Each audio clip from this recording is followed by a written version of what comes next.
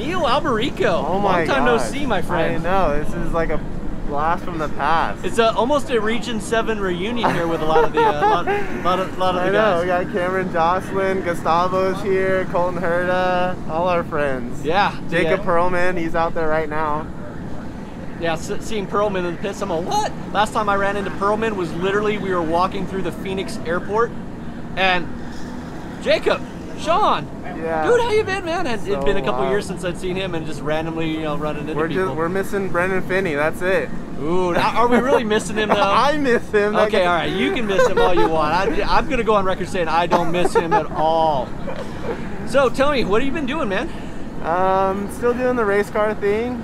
Can you be more specific? Yeah, obviously. I drove for a team called ANSA Motorsports the last couple of years, based in Miami, and did LMP3 with them and IMSA, and did some Lamborghini Super Trofeo with them this year. And it's kind of a funky year for racing, so all of us, it's fun. You stay busy in a go-kart, get a CalSpeed, and have some fun. Just have some fun? Yeah. So you were out there on the first stint. Did you have fun? Absolutely, yeah. My ribs are sore, man. It's been a few years since I've done this. 2 hours is a long time to be in a go-kart.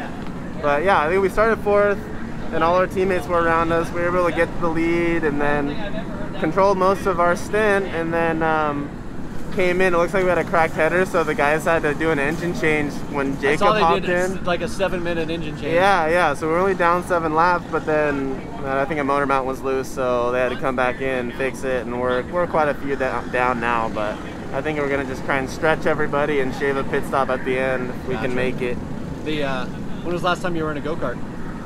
Boy, outside of testing for this, like really, I was probably Supernats maybe 2014? Wow. Something like that. So it's been quite a while. It's been a while. I did like Robopong, all those cool one-off races here and there, but yeah, it's been a while. Never driven like 4-stroke stuff before. Okay. So this is new for me. It was like Gustavo was saying he'd never driven a 4-stroke before. I know. We were all here yesterday figuring it out.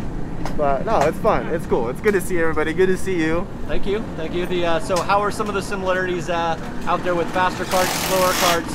Oh, man. Like what you're used to driving? Oh my gosh. I mean, it is kind of like an endurance race. There's traffic. You got to time stuff. I mean, outright pace matters always, but it's just about getting through the traffic clean. And that's the only thing that got us way out front. So that's about all it is. Take care of your ribs and make sure you can make it. Drink some water and we're good to go. Hydration, that's key.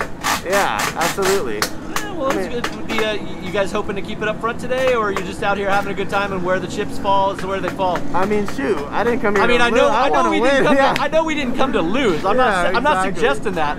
I'm just saying, where's the is it the crash pass or die, or is it we're having a good time and you know, when we win this thing, it'll be perfect? We're having a good time, but if it comes down to it, it's the crash pass or die. We're doing that. Which of your teammates, or is it going to be you who's going to be the crash pass or die? It's going to be my man Eric right here. He's gonna crush it. Come on, Eric.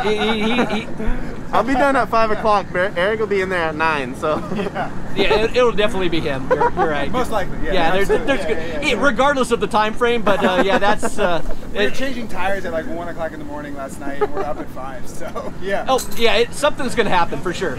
I hope Eric gets the glory. That guy works hard. You know, he does work hard. He deserves a little bit of glory and everything. So and it's nice of him to be able to tag on to such a talented team of other drivers. Yeah, I mean, he raced go-karts. He's fast too. I think the combination of all of us, we got a pretty good lineup going. It's a pretty solid lineup, and like everybody said, if it kart stays together for the rest of it, we'll see how it comes down to. And this race always ends on a surprise note, so it's always close. Yeah, I'm not counting ourselves out. All right, well, congratulations on jumping in a go-kart for the first time in 6-7 years or so, and it's really good to see you, and good luck the rest of the day. Thanks, Sean. Good luck to you there too, Eric. Don't crash the kart at the last minute. I won't. All right.